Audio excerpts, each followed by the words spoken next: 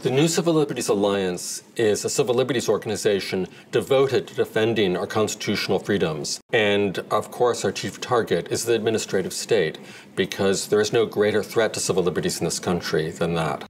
The administrative state is a type of governance that is not authorized by the Constitution. The Constitution authorizes one mode of controlling us. Congress has to pass a law, and the courts have to adjudicate a violation of it. So we can only be held to account if we've violated a law adopted by Congress, and we've been held to account in a court with a real judge and with a jury. The goal of the New Civil Liberties Alliance is to restore our constitutional freedoms, which have been severely eroded, and go after the types of power that threaten the civil liberties of all Americans. That seems essential these days because the threat to civil liberties is so substantial now.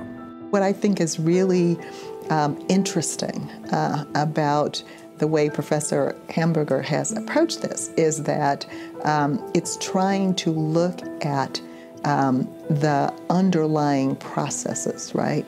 What supports the administrative state, and trying to get at that, and also trying to educate people to think about how this is really impacting liberty.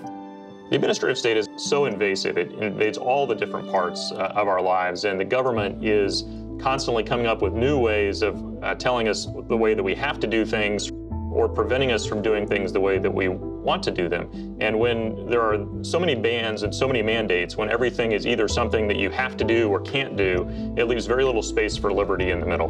The New Civil Liberties Alliance believes that we should let legislators legislate, we should let judges judge, and we shouldn't let bureaucrats do either one. There's a tendency to just think, well, it's a good idea, or, you know, it's something that we want to accomplish and we can think of good government reasons for doing it, right? Great, but there is still a constitution, and we're a constitutional republic. And just because you think it's a good idea doesn't mean that government can do it. It has to be consistent with our Constitution and with the way the Constitution requires things to be done. I do believe that the growth of the administrative state is the civil liberties issue of our time. It doesn't matter what area of liberty you look at, there's a federal agency that's trying to take liberty away. And we can't underestimate that problem, or more and more liberty will be lost every day. It's worth thinking about the way in which this is really taking the power from the people, taking the ability to consent to the way they're governed.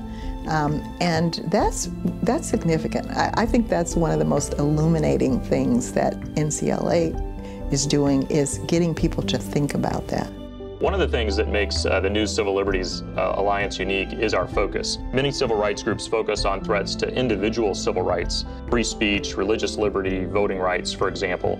But the administrative state threatens all these liberties and many more besides. And NCLA's focus isn't on one of these liberties, it's on finding ways of pushing back the administrative state so that none of these liberties are threatened.